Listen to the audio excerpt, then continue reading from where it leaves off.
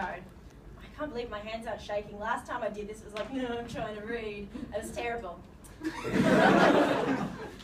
The year was 2024, and Harry James Potter, the Minister of Magic, sat patiently in the kitchen of number 12 Grimmauld Place in London, a building formerly used as the headquarters for the Order of the Phoenix, but now reserved for those few times when Harry had to discuss matters so important, even the very walls of the ministry itself weren't suitably sound. Harry, are you here? Harry recognised the voice at once. It was his longtime friend and closest confidant, Hermione Granger. It had been over a year since Harry had last seen his dear friend, and he could hardly contain the joy and relief her presence conjured within him. From the beaming smile on her face, it was clear that Hermione too felt the same. She approached Harry with outstretched arms and embraced him firmly. As they pulled away from each other, their eyes met, and for a second the fire that each of them had been trying desperately to extinguish over the past year flooded their very being. Harry, we mustn't, whispered Hermione, just as a small stampede of footsteps could be heard pummeling down the hallway. I've missed you, Harry said. Then within seconds, the small kitchen of the House of Black was suddenly a hive of activity. Ron Weasley approached his wife and kissed her on the cheek with all the warmth of an Antarctic breeze. There too was Lee Jordan, Communications Minister, Fleur Delacour of International Relations, Arthur Weasley of Muggle Relations, and Rubeus Hagrid, whose knowledge of rare and magical creatures never went astray. Then just as all the warm introductions had nearly subsided, one final member of Harry's innermost circle entered the room. Potter. Draco Malfoy, head of finance, sauntered past the fireplace towards his old foe as the room fell silent. Malfoy, Harry spat, eyeing the thinner, now greying Draco keenly. What are you doing here? Wouldn't miss this opportunity to see you mess up another vital decision for us all, would I, Potter? The room was silent and the tension was palpable, when suddenly a wide grin split Draco's face and the two men embraced warmly. The room erupted with laughter and everybody took their seats. But despite the jovial air of the whole occasion, deep down everyone was concerned. After all, there was no denying that something odd had been happening amongst the wizarding community of late. But had things escalated to such an extent that Harry himself was afraid? The answer, unfortunately, was yes. You see, for a while, Harry had paid no heed to this new threat, dismissing it as one of the many lingering anxieties all too common in a generation recently ravaged by the torments and horrors of war. But lately, something had changed. The whisper of an echo, rumour, less tangible than gossip, but more terrifying than a children's nighttime story, had encroached upon Harry's thick oaken desk. Its liquid ooze had stained, Harry felt, the very edges of his deep blue robes. It was palpable, and it had to be addressed. Friends, said Harry, thank you all so much for joining me today. I have two pressing issues we need to discuss. Firstly, and on a lesser scale, it has been brought to my attention that so far this fan fiction piece doesn't have any jokes.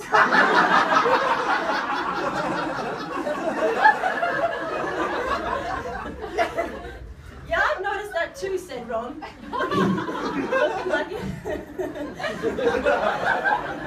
Looking like I haven't read this out loud yet. Looking like a giant shit stain on the face of the wizarding community.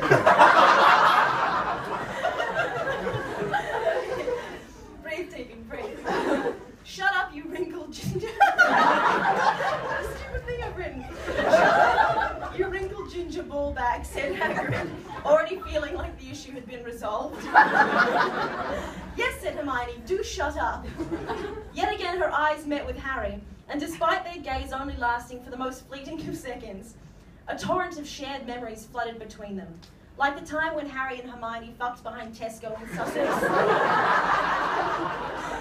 And they had to wipe the memories of 6 Muggle pensioners.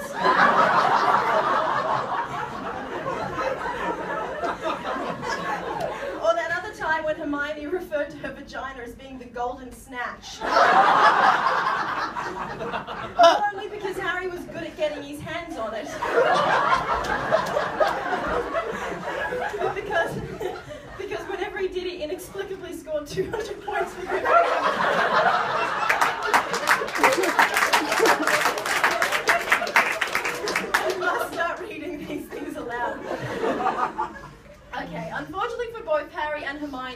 These shared memories weren't only explicit, but magical and therefore viewable by everyone in the room. Including Ron, who sat there crying like a little bitch. I would also mention what Ginny's reaction was, but I've chosen not to write her into the story, a decision JK herself should also have made. Given that Ginny is as beige as Ron is flaccid. Even if, oh, Ginny fan. Even if Harry had hooked up with Lavender Brown, a girl named after two shitty colours that should never go together, the story would have been more compelling. Issue number 2, said Harry, clearing his throat. I'm sure you've all heard the news. There have now been 7 confirmed incidents of fully grown wizards being able to control magic without the use of wands. I thought it was impossible to fully utilise magic without a wand, said Lee Jordan. Not necessarily, said Harry. For instance, I certainly had powers to a small extent before I even knew that Hogwarts existed. Yes, Harry, a lot of people do, interjected Hermione. But it's a known fact that these powers usually subside in order for true magic to take form. The legal and safety issues surrounding this would be huge. I mean, how can we possibly expect to protect the wizarding community if we cannot confiscate wands from dark wizards? Nobody said anything about these wizards being dark, said Lee. There was one alarming... That's not what I said! You did that! She's a racist slut! She's a racist slut! There's only 5 characters in there, and then I read it and I went, oh, I'm sticking with it. There was one said Lee. There was one alarming incident last week where a young man choked a colleague from across the table, saying he found his lack of faith disturbing. How many are there? We're not sure, but apparently they are identifiable by their robes. They've chosen to forsake the traditional black and white. No, sorry, the traditional black in favour of brown and white. And they've started mounting large wooden X's onto their brooms as if they have wings. X-wings. I don't get it, said Ron from a corner, where he was wanking over a piece of pumpkin pie. Boy, this author really doesn't like Ron, noted Draco. It's not that I don't like him, okay? It's just I don't think that he was used properly. And JK has actually admitted that she initially wanted Harry to end up with Hermione, but then she thought she felt compelled to let the underdog win. And I'm like, excuse me, he spent 11 years in a cupboard and his parents were dead, okay? That is not the underdog. Who is an underdog? I don't, anyway. Hermione stood and began arranging numbers onto a board, whilst Harry began reading out numbers of outbreaks of these incidents. Harry, said Hermione, their eyes meeting, the job would be a lot easier if you had any 3s for me to put on the board, but there aren't any here. Ah, yes, I've been meaning to get new ones ordered, said Harry, given Hermione's sex eyes. But for now, he said, you're going to have to use the 4s. What, said Hermione? Use the 4s, said Harry. Use the 4s to the audible groans of the audience, which is written on the page. I still don't get it, said Ron, and everybody killed him. To be continued.